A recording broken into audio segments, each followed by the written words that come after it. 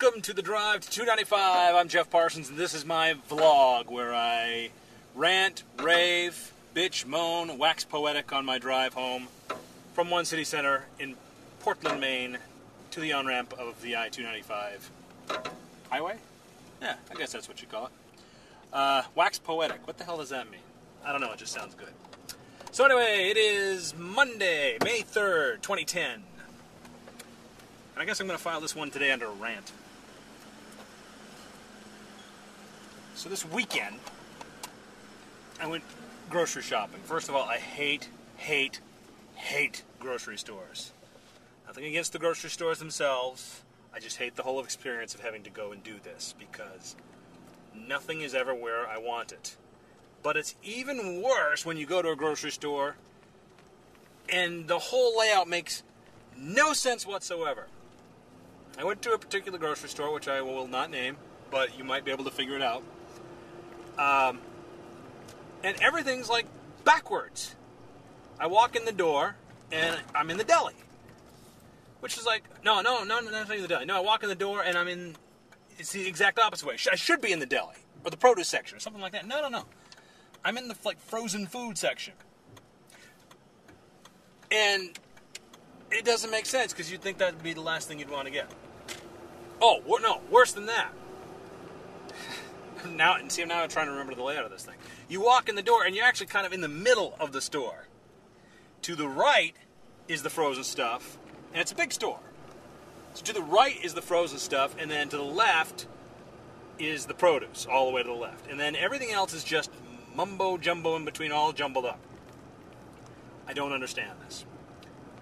And then Calabash11 on Twitter, I ranted about that there a little bit, and he replied to me that this particular grocery store, for some reason, they decide that they're going to do it backwards from everybody else as far as their doors. They have an entrance door and an exit door on opposite sides. The entrance is on the left, and the exit is on the right. Well, no wonder. Everything we do is right and left. You drive a car, gas is on the right, brake is on the left. I was taught in elementary school when you're walking down a hallway, and I still remember this, and I constantly do it to this day. You walk on the right, they pass on the left. It's just how we flow. So you would think you would normally walk in on the right and exit on the left. No, not in this place. So that annoyed me all to hell. And then there were other particular things in the grocery store that just kind of pissed me off too and annoyed me. First of all, there's a fire lane. All grocery stores have them. They're for fire trucks in the event of a fire. Not for, hey, I'm going to pull up and run in and just grab a few things and just leave my car here idling, and then I can go and get my stuff and then get out real quickly. Or I'm just going to drop off my wife so I can sit here and play on my iPhone while she goes in, does the shopping. No, it's a fire lane. If there's a fire truck needs to get there. There are no parking signs, there are barriers, there are big yellow stripes.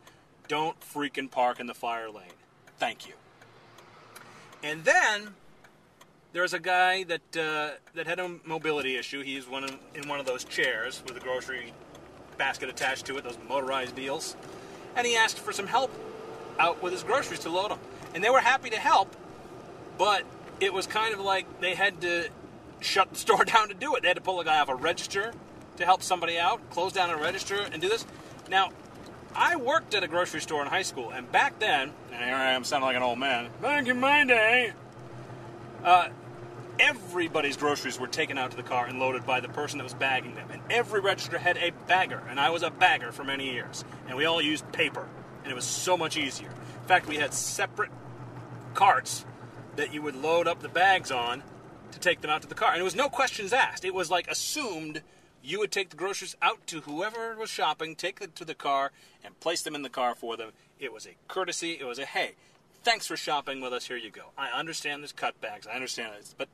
But still, you would think that would be a given, that there would be people there to help people out to the car with their groceries. It just, I mean, granted, when I was doing this was 1986. So a lot of time has passed. But still, that'd be a nice little courtesy for your customers. And I guess that, in defense to the grocery stores, they will do it if you ask. But like I said, they had to pull a guy off a register to help get this guy load it in. Granted, it was also late at night. That might have had something to do with it too, but anyway. So there's my little rant about the grocery stores. Lay it out right. I want everything in sequential. And another thing, don't put your peanut butter with your bread. Put your peanut butter with your bread. What are you going to use peanut butter for? Bread. Put it with it. All right. I'm at the exit. Thanks for watching. I'm going to hopefully do this on a daily basis now. So follow on YouTube and also check out the JeffParsonsProject.com and click on the Drive to 295 link. I'll see you tomorrow. Say you will, say you won't. Make up your mind.